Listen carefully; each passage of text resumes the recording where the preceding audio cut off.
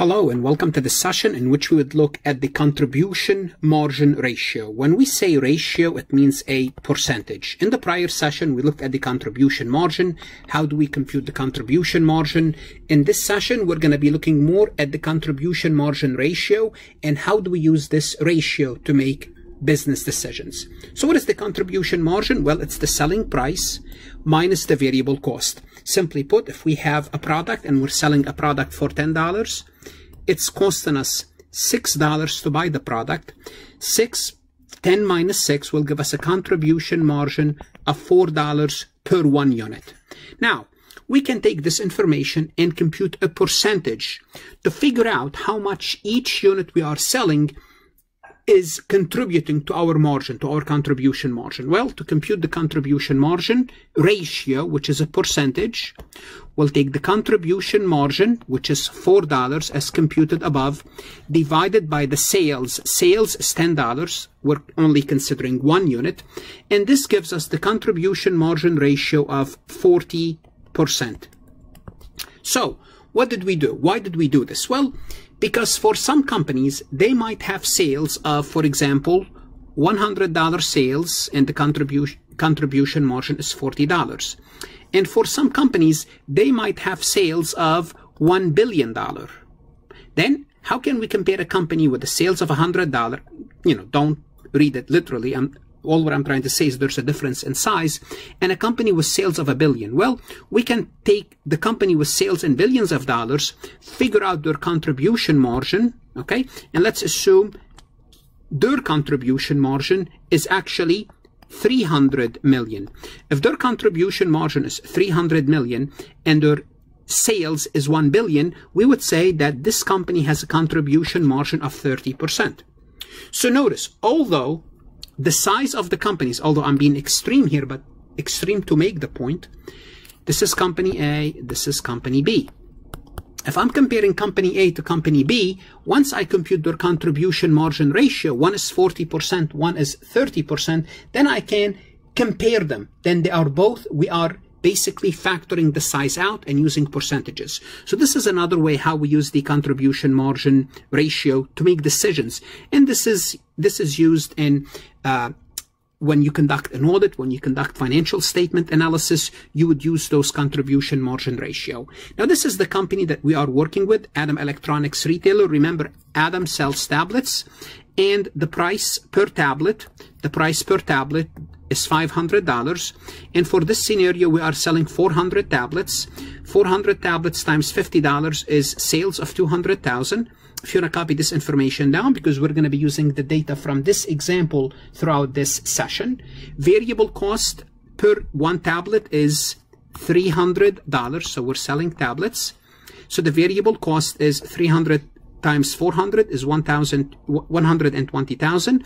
Our contribution margin, which is sales, notice sales less variable cost is 80,000. Then we deduct the fixed cost and we happen to have a net operating profit of 0.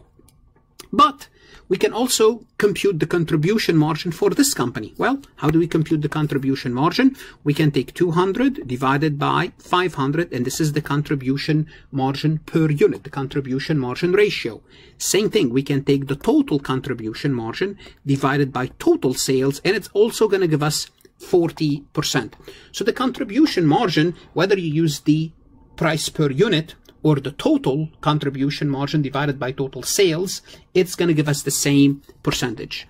Now, also, we could compute what's called the variable expense ratio. And the variable expense ratio is taking variable expenses per unit divided by sales per unit, or total variable expenses divided by total sales. Sometimes you might be giving the individual price. Sometimes you might be giving the total. You can go back and forth, and we'll see in an example later how we can go back and forth between those two ratios. Now, what does that mean? What does it mean that we have a 40% contribution margin ratio? It means each dollar in sales that we can generate, each increase, result in total contribution margin of 40 cents. So every time we sell for $1, we can add to our contribution margin 40 cents. Now, if we sell $100, we can add $40, so on and so forth. Now, how can we use this information to make prediction, to do what-if analysis? Well, before we proceed, most likely you are looking for some help. You are looking to learn about the contribution margin. You are either a student or a CPA candidate or a CMA candidate, either or. Check out my website, farhatlectures.com. I can help you with your accounting courses, your CPA preparation, CMA preparation. I have lectures, multiple choice, true, false. That's going to help you learn the material. This is a partial list of all my accounting courses. My CPA resources are aligned with your Becker, Roger, Gleam, Wiley, so it's very easy to go back and forth between my material and your CPA review course. I also give you access to previously released AI CPA questions with detailed solutions. If you have not connected with me on LinkedIn, please do so. Take a look at my LinkedIn recommendation. Like this recording. If you're watching, it means it's helping you. Please like it. Share it with others. Connect with me on Instagram, Facebook, Twitter, Reddit, and I do have a GroupMe account for Facebook on GroupMe for CPA candidate. So how can we use the contribution margin ratio? Well, we can use it to predict what would our profit be if things changes. Okay. What if tablet sales increase from 400 to 500? Remember, in the original example, we sold 400 tablets. So it's an increase of $100. Well, we sell each tablet for $500. So that's an increase in sales of $50,000. Now, knowing what we know, we have a contribution margin ratio of 40%. Well, guess what? If we increase sales by 50,000, it means we should increase our contribution margin by 20,000, and this should flow to the bottom line, because in the example that we worked, remember, in the example that we worked, we already covered the fixed expense. So let's prove this. Let's show you this in a contribution margin format. Well, total sales now is 250,000 because we increased tablets by 100 tablets. Again, 100 times 50 will give us an additional $50,000 in sales. From the sales, we deduct the contribution margin, which is 500 tablets times $300. That is the variable cost. Sales minus variable expenses or variable cost will give us a contribution margin of 100. Minus 80 will give us a profit of 20,000, which is an increase in profit from 0 to 20,000, and it's basically what we predicted even before we went through this computation. We could also use the contribution margin ratio using what's called an equation. And basically, what is an equation? And this is where you need to be very familiar with the contribution margin ratio income statement, because the equation is derived from that. What is the contribution margin income statement? Let's take a look at it one more time. It's sales minus variable cost equal to contribution margin minus fixed cost equal to your net profit or net operating income. So we can express profit too. If we can take profit should equal to, you could use the contribution margin ratio for our purposes as 40%, multiplied by sales. That's going to be our contribution margin. Then we can deduct the fixed expenses. So it's basically, in a sense, it's a shortcut, but it's derived from the contribution margin income statement. So we are not doing anything that you should not be familiar with, except we are expressing this information differently. Or another way to compute profit is to take the unit contribution margin, which is $200 per unit. This is dollar amount unit contribution margin versus the unit ratio, the contribution margin ratio, multiply by quantity. Quantity is how many units we are going to sell. Then we can deduct the fixed cost. Now let's take a look at an example. What do we expect profit to be if sales is 600 tablets? The selling price is 500 and 300 variable cost. Basically the same data. Well, let's use the contribution margin ratio of 40%. Remember, for this example, 200 divided by 500 is 40%. Our contribution margin is 40%. So here's what we do. We'll take 40% times sales. That's going to give us 120,000 minus fixed cost will give us 40,000 of profit. Or we can use the contribution margin per unit, which is $200, times the quantity we're selling, 600. That's going to give us 120,000 minus fixed cost of 80,000 will give us a profit of 40,000. So make sure you are familiar with this formula, because you will need to use it. So let's take a look at this exercise, which can be found at farhatlectures.com. And this is what you need to do. After you learn the concept, you really want to go to Farhat Lectures and practice exercises like this one, practice multiple choice.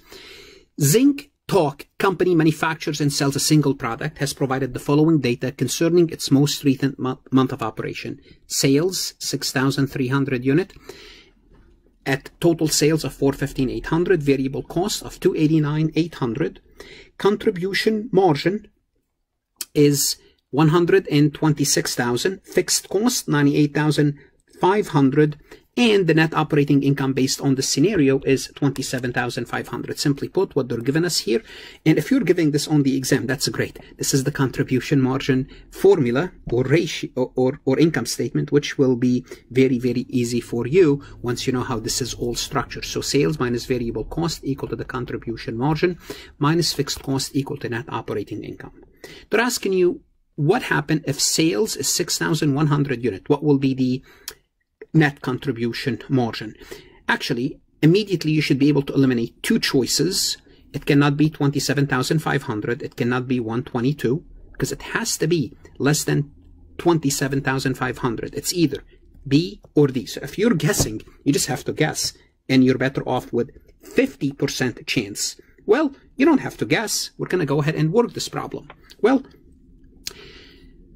for one thing, I can find the contribution margin ratio immediately by taking 126,000 divided by 415,800, and it's going to be 0.303030 rounding. Okay, it's not a good ratio to illustrate, but all what I did is I take 126 contribution margin divided by sales. So this is the contribution margin ratio. I don't know my selling price per unit, but can I find my selling price per unit? Sure, I can. If my total sales is 415,800 for 6,300 unit, I can take the total sales divided by the number of units I sold, and by doing so I will find my selling price per one unit, which happens to be, divide this by 6,300, is $66. Also, I can do the same thing for my variable cost per unit because it varies in proportion to sales. So my variable cost total is 289,800 divided by 6,300 unit. And this is going to give me my contribution margin for one unit. And that's $46. Now, if I take sales minus variable cost, easy $20. If I take $20 divided by 66, it's going to give me back to this ratio 0.303030 forever, which is not going to be good when if we do the contribution margin. It's going to round, but we don't have to use the contribution margin. We would use the contribution margin per unit. Now the question is, back to the question, what's my operating income? Well, if I'm selling 6,100 unit and my contribution margin per unit is $20, if I take 6,100 times $20, that's going to give me 6,100 times $20. That's going to give me a total contribution margin of 122. I multiplied by the contribution margin because I know that it's $20 right here. Now from the contribution margin, all what I have to do, deduct my fixed expense, and that's going to be 98,500. That's going to give me 23,500. Now, if I use the other formula, which is the percentage, first I have to find sales. It's 6,100 times sales is selling price per unit is 66. So if I take 6,100 unit, 6,100 times $66, that's going to give me total sales of 402,600. Now you have to multiply by 0.303030 repeating, because this is going to be a rounding issue. I did this, and it's going to be, if I do it, for several one, it's going to give me, if I do 0.30303030, okay, it's going to give me contribution margin again of 122. So I'm using the percentage. Again, if I deduct 98,500, it's going to give me 23,500, the same answer. So this problem can be found with detailed. This problem and other problems, for that matter, can be found on farhatlectures.com, and this is where my farhatlectures.com can help you learn in addition to the lectures. So take advantage of this. Subscribe, invest in yourself. The CPA exam is worth it. Your accounting education is worth it. Stay safe and good luck.